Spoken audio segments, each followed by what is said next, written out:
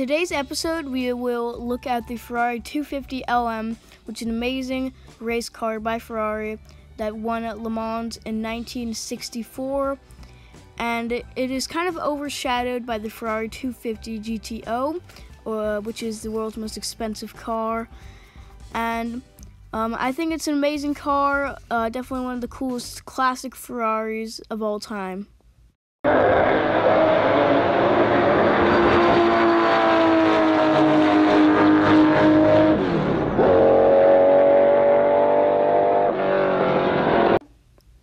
It was unveiled in the 1963 Paris Motor Show, and the ones we're talking about are mostly from 1964 to 1966, while there are other model years, just that these are the most popular. And it was designed by Pininfarina, and they make some of the best looking cars in the world, such as the Ferrari F40, and they definitely made this car just stand out from the rest, and it has absolutely amazing styling, as you can see right here.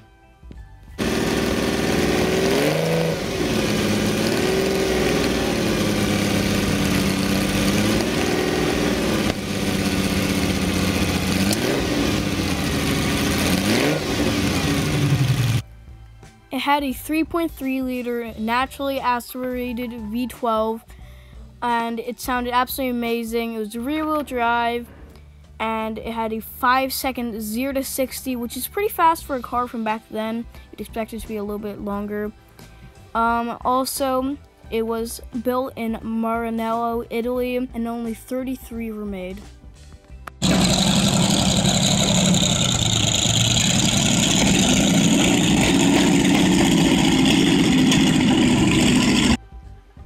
It had a 5-speed manual transmission, and its engine could rev up to 7,500 RPMs, which is pretty good even today.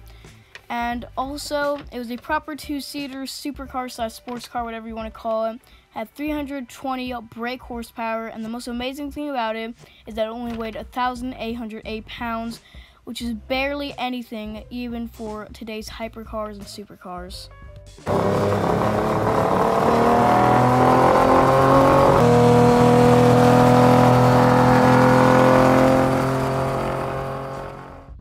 Had a top speed of about 180 miles per hour, which you could argue if that's good or bad, but if you're in a race car like this, you're mostly going to be taking corners more than just going straight.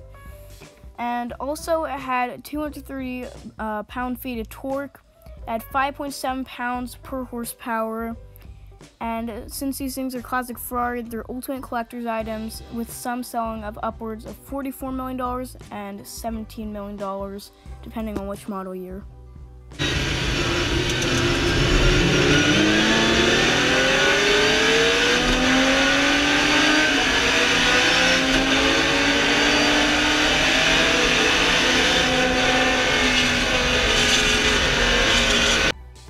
What do you guys think of this road and track Ferrari? I think that is very cool. And also comment if you guys have any cool video ideas for this series or any other series in general. And also, we're trying to hit 100 subscribers by the end of the year, so it'd be really nice if you guys could subscribe. I definitely think it's possible.